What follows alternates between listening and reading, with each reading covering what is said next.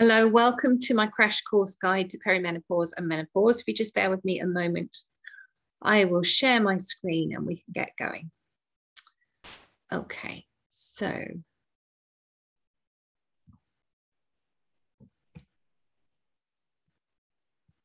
there.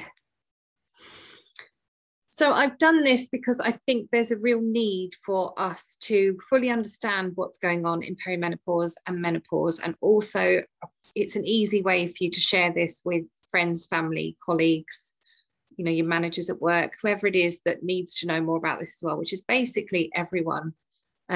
Because for too many years, I think now we've sort of suffered in silence and enough's enough. So without further ado, I'm going to get going. So just to introduce myself briefly, my name is Hannah, and I have actually started working in alternative medicine when I was only 16 years old. I did that because I had chronic fatigue syndrome for a couple of years when I was 14, and that came on very suddenly in the space of 10 minutes or so. And unfortunately, there was just nothing the doctors or the NHS was able to do to help me and my family at that time. So the options were stay sick for I don't know how long, or go and try and find some other ways of getting well again, which is thankfully what my parents chose to do. And I got to take them to see various alternative therapists and doctors and so on. And in the space of 2 years, I was thankfully back to my old self again. I then went on to get a degree in Western herbal medicine. That was from Middlesex University, and I graduated from there in 1999 after 4 years of study. Since then, I've worked all over the UK in various places, South Coast, Manchester and Cheshire, and I'm now in Shropshire. But I did at one point also work from a GP surgery doing that. So I was very lucky in that respect. And I'm now currently mainly working online, offering herbal medicine and health coaching. And at some point shortly, I will be offering hypnotherapy as well. So everything I do is geared towards busy working people. Most of my patients are obviously women specializing in perimenopause and menopause. I do get some gentlemen as well, obviously for other conditions. Yeah, so everything's designed for busy people. So it's very manageable and very easy. And we do everything in bite-sized pieces that you can easily incorporate into your daily life. So this picture of me here is actually me in my dispensary. There's about 105 different herbal tinctures in there, some of which you can see in the picture. And I would typically blend together around about half a dozen into one bottle of medicine, but I'll explain a bit more about that later. So why do I love working with perimenopause and menopause? Well, I'm 44 at the moment. And I'm obviously experiencing the many joys, not of perimenopause myself. So I have firsthand experience of that. I've also seen friends and family struggling with it over the past few years. And obviously being of that age and mixing with women of a similar age, I was starting to get interest in what I do with the herbal medicine. So I got referrals and then more referrals off the back of that. And now about 3/4 of the people I see in my clinic are for perimenopause, menopause type issues. I love seeing my patients get their life back. And some of my patients are really suffering quite badly with various menopause problems. So herbal medicine is brilliant because it works very quickly and very well, and you can see the results usually very, very soon after starting. So it's really rewarding for me to see my patients get their life back, sometimes after decades. And I also enjoy working with complex cases as well, because it's not always just about perimenopause and menopause. Some of my patients have other health issues besides that. So things like fibromyalgia, chronic fatigue syndrome, long COVID, lupus, you know, autoimmune conditions, all of those sorts of things as well. So it's not always just as straightforward as treating a previously healthy person with perimenopause. So I love the complexity of that. So there are lots of different perspectives on menopause, some of which you will have heard and some you might not have done. So the way we're being conditioned at the moment in the media is that menopause is going to be a complete nightmare for everyone. You're basically broken and you're not going to get through it without some help. And usually that help will come in the form of HRT. There's a bit of new thinking now on the safety of HRT, whereas previously we've had some safety concerns over HRT with things like breast cancer and uterine cancer. There's a kind of shift in the thinking around that based on some new evidence that's come to light and review of old evidence from the past as well. So, you know, things are changing in the world of menopause at the moment. The way I personally see it is that it's not a health condition, it's not an illness, it's nothing to be afraid of. We're not broken. This is just a natural process. It's similar to adolescence when we go from being, you know, a young girl into the mother phase, if you like, the childbearing phase of our life. And, you know, that process can take a number of years. And as we reach the end of that childbearing phase, then we have to make another transition, which is menopause. Menopause, it's thought, is actually an evolutionary miracle because I didn't know this, but actually only some species of whale and human beings go through a menopause. We're the only two species in the animal kingdom which have a menopause. I have no idea why whales do, but certainly from a human perspective, the thinking is that we needed menopause to happen because we needed elder women to be a key part of the tribe in order for humankind to survive. So if you think about it, actually raising small human beings is really labor intensive. And if the parents were to do that, then that takes quite a lot of resource out of the tribe for hunter gathering and foraging, which is obviously vital for keeping the tribe alive. So menopause kind of had to happen because you needed elders in the tribe to take care of the young children and allow their parents to go out and find food. Hence, along came menopause. But not only that, actually, older women were very much revered for their wisdom. They knew where to find food in times of famine. They knew how to deal with disputes. And they were treasured members of the tribe. Sadly, things have kind of changed nowadays, and we're not so, we don't hold our elderly in such reverence these days. And I really hope that changes at some point very soon.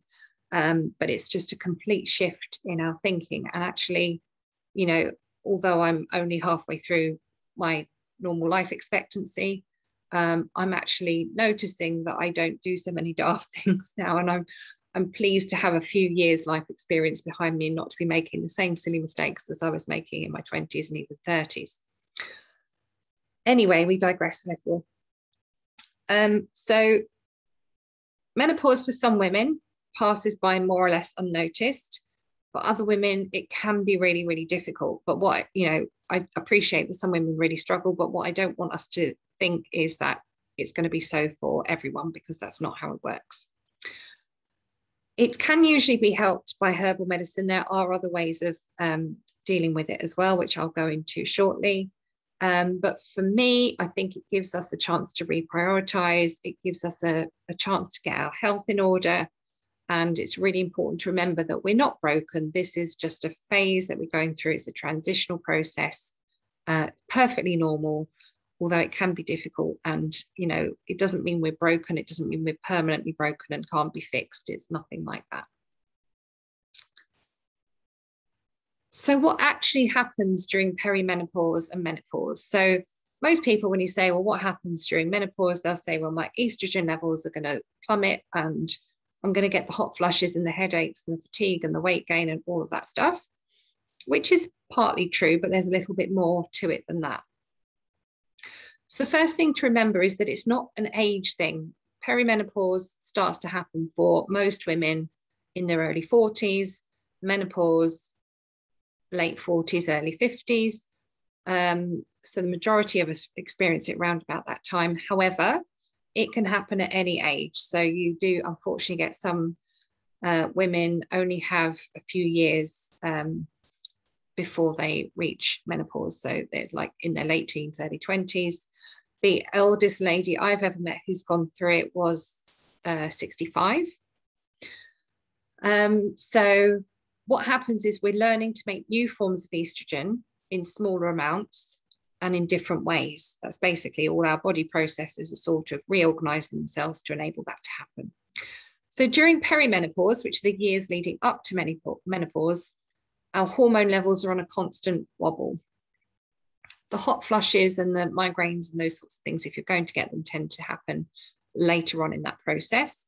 But in the meantime, you can get other symptoms like a bit of anxiety, a bit of weight gain, anger stuff, mental health changes, dry nails, dry skin, hair, maybe a little bit of hair loss, all sorts of things. Actually, what happens is the estrogen levels generally climb in perimenopause. So if your estrogen levels are already fairly high, which they are in many women these days, then your estrogen levels climb even more. And then at the end of that, you get this big crash, which is menopause itself. Those ladies who have higher estrogen levels to start with can sometimes struggle a bit more than those with the lower ones. So many people, including some doctors, actually say, well, no, that's not right. During perimenopause, your estrogen levels will decline. That's not actually what happens. If you take a look at the work of Dr. Geraldine Pryor, who is an endocrinologist with her own clinic in the US that studied this for a number of years, she has proved that actually the estrogen levels climb first and then they take a drop. So you have estrogen and progesterone, and they sort of work in tandem together. So the progesterone keeps the estrogen levels in check.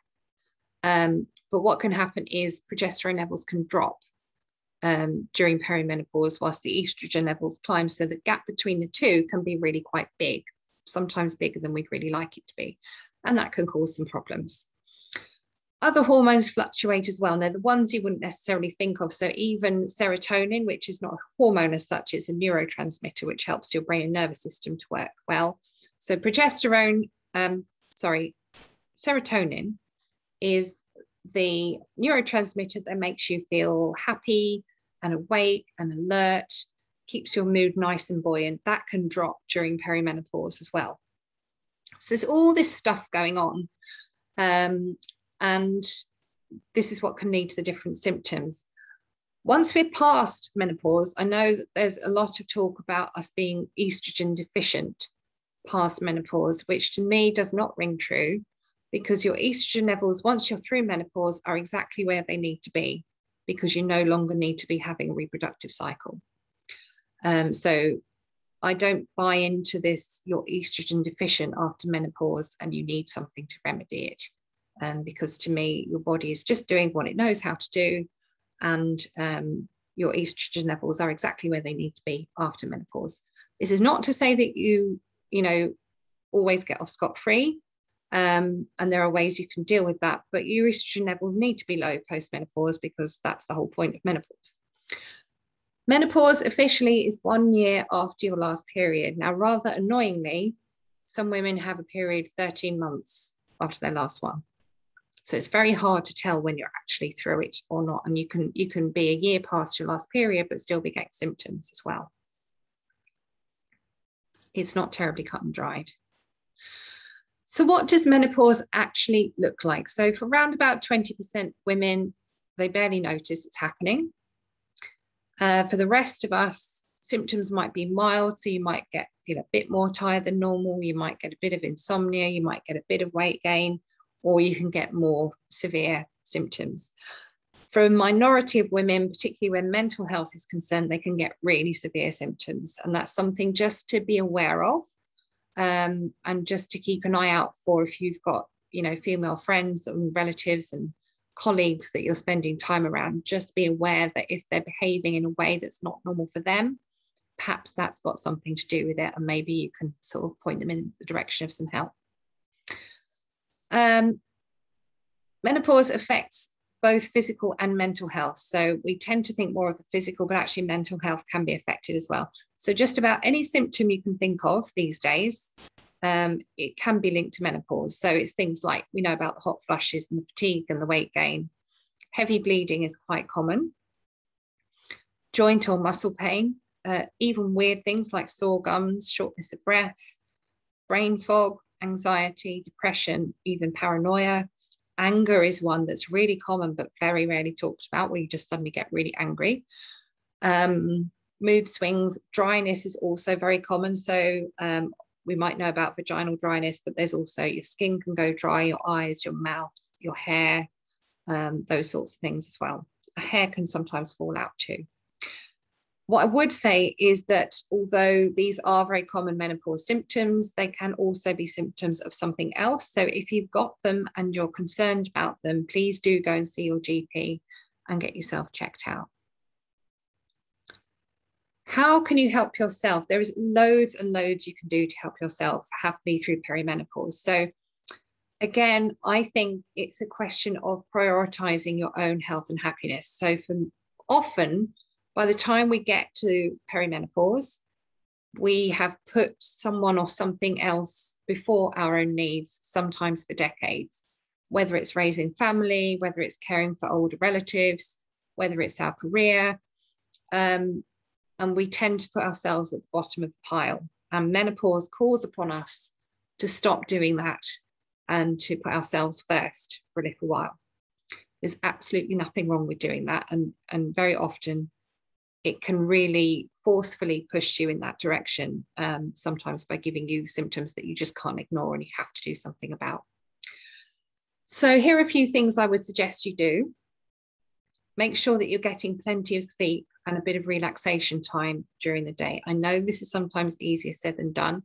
If you have problems with sleep, try and find ways around that. Make sure that your bedroom is set up in a way that makes it easy for you to sleep. If you need to try chamomile tea or something a bit stronger herbally, or maybe even some sleeping tablets if you're really suffering, good night's sleep makes a world of difference to perimenopause symptoms. So if you can nail the sleep, that's quite a big win for you. Eating small regular meals, ideally within an 8-hour window during the day, because part of the weight gain, or a large part of the weight gain, can be down to insulin resistance. So it's important to eat in a way that balances your blood sugar and minimizes the pressure on the body, so that you're not getting such a problem with insulin resistance during that time. You need to eat specific foods in a specific way. And this is one of the things that I cover in my programs in more detail. Try and get about 30 minutes of weight-bearing exercise a day. I like outdoor exercise because I get the sunlight and I get to see nature and so on, which is also very good for you in many other ways. But the weight-bearing exercise is important because it helps to keep your bones nice and strong. Also, look to use chemical-free skincare and cosmetics if you can, because a lot of the chemicals that you find in the common skincare and cosmetics that we use most days have properties which upset your hormones, and you don't really want them any more upset than they already are. So if you can use nice, clean, chemical-free skincare and cosmetics, there's an app called Think Dirty, and it will tell you everything that's in your current products and which ones might be a better choice for you. Take supplements if you can.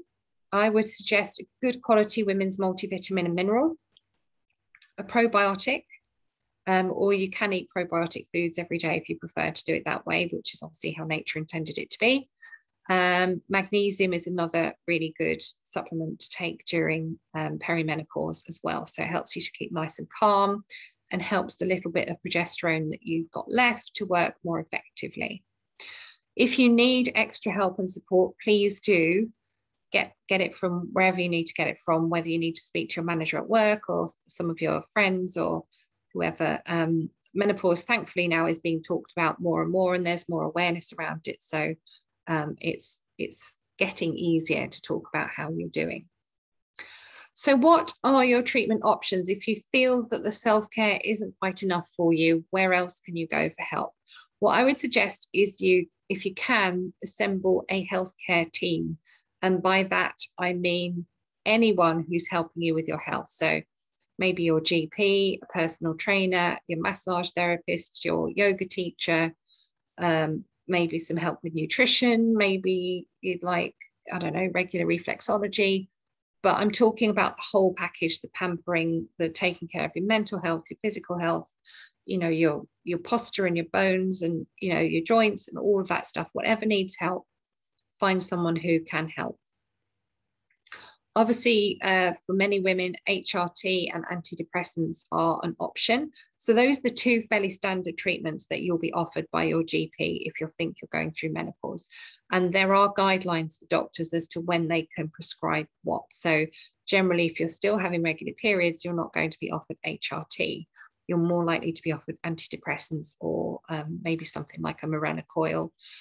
Herbal medicine is obviously my thing, and that's very different to using HRT and antidepressants. So I don't have any judgment either way.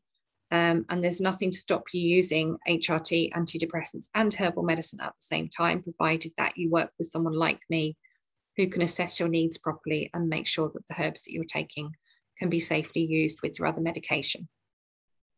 But herbal medicine is much more personalized, so that it's tailor-made to suit you rather than something that's off the shelf.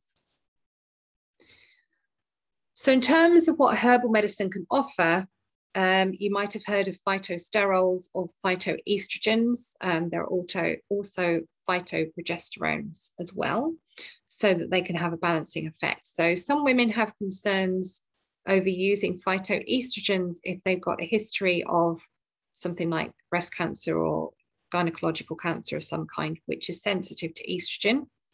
Back when I was training in herbal medicine 30 years ago, we were certainly taught not to give phytoestrogens to those women.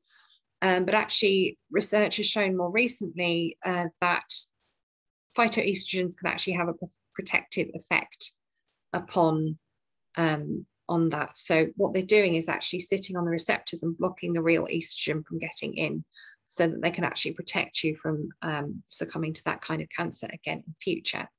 Nonetheless, some women are still concerned about using them, and that's fine. If I get a lady who doesn't want phytoestrogens in any way, shape or form, then I just don't use those herbs. It's not a problem.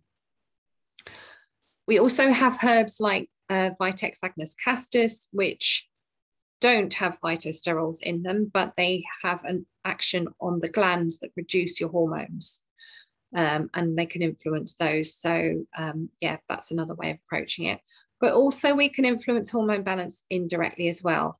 So you will probably be aware that very often gynae symptoms, whether it's premenstrual syndrome or menopause or any of those sorts of things, can often be made worse by stress, because your body can't function normally under stress.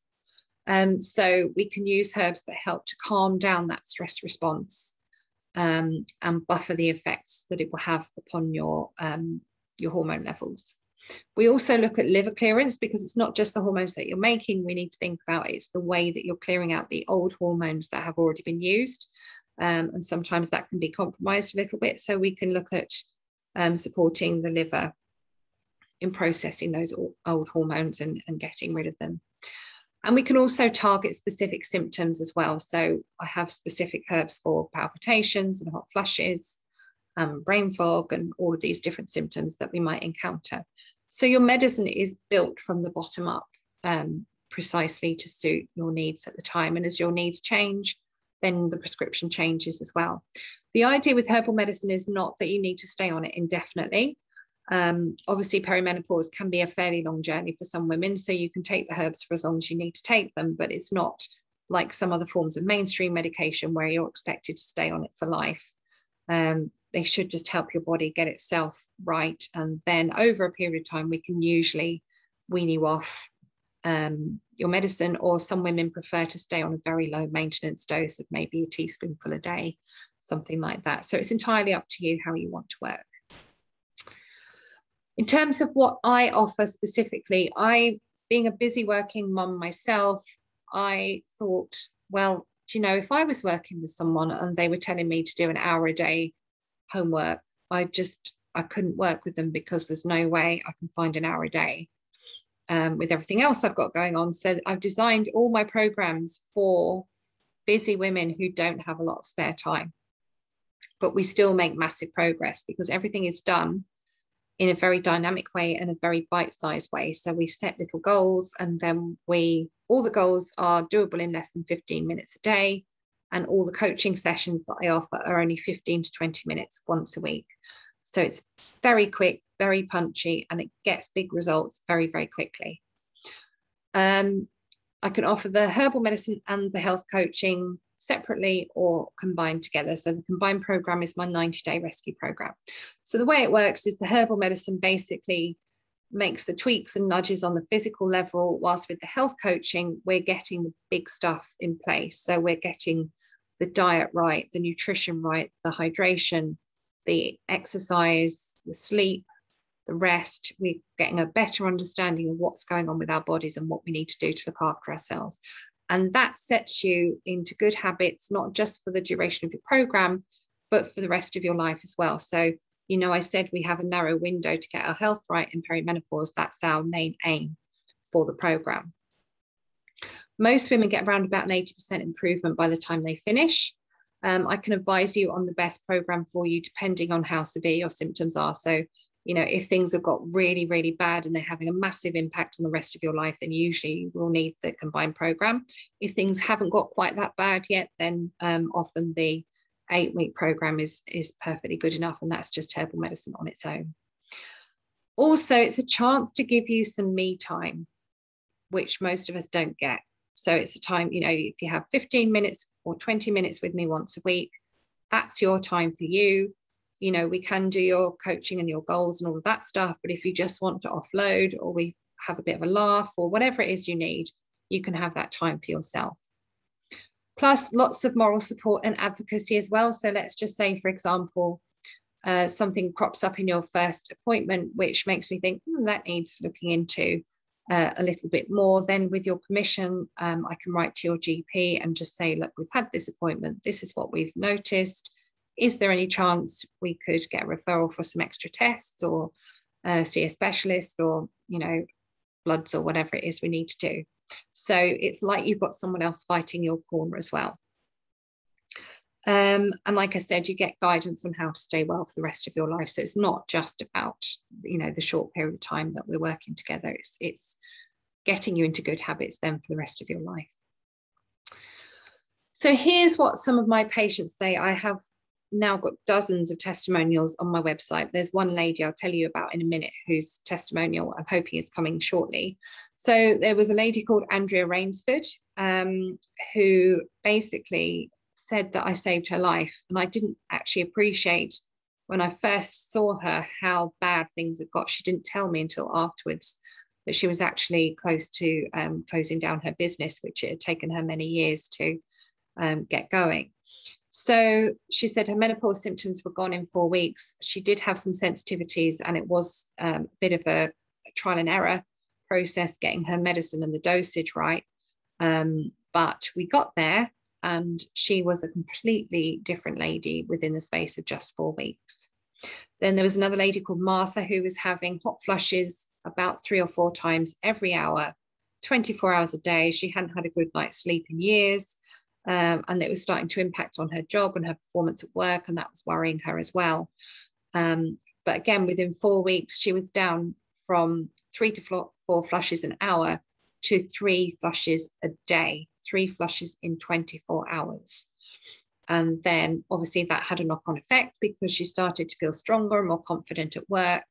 And she was able to go back to the gym and start her classes again.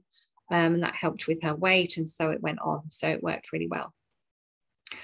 And then there was another lady, you know, I've said at the beginning that I enjoy working with complex cases and women who've got stuff other than menopause going on at the same time. So this lady had had fibromyalgia for 20 years, and to the point where she could only work a couple of hours a day, and her family were her carers. So they needed to cook for her and, you know, take care of her. And very quickly after she started on her herbal medicine, she just turned around completely. I'm stunned every time I see her as to how much she's improved. So her fatigue got better, and she was able to work longer hours, and she was able to go for day trips. She began driving again. And what really hit home for me was, once she'd been better a good few weeks, unfortunately, her husband had a major heart attack. and she had to do CPR while she waited for the ambulance to come. And the first thing she said to me when I called to see how she was that she wouldn't have had the stamina to keep going for that long had she not had her herbal treatment. So, you know, who knows what we can do when we're under that sort of pressure and the adrenaline kicks in. But I just thought it was quite incredible that she'd been able to do that for that long. And I'm not sure that she could have done it otherwise. So yeah, it makes quite a significant difference. So it just remains for me really to thank you very much for watching. If you would like to tell me what's going on for you and see what your options are, you're very welcome to book a free call with me. My contact details are here on this slide, but you can book online as well on my website.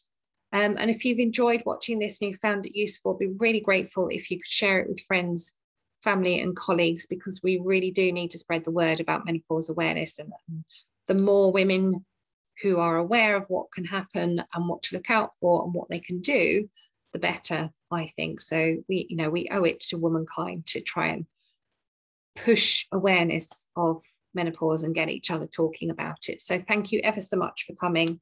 And maybe I'll see you again soon. Thank you.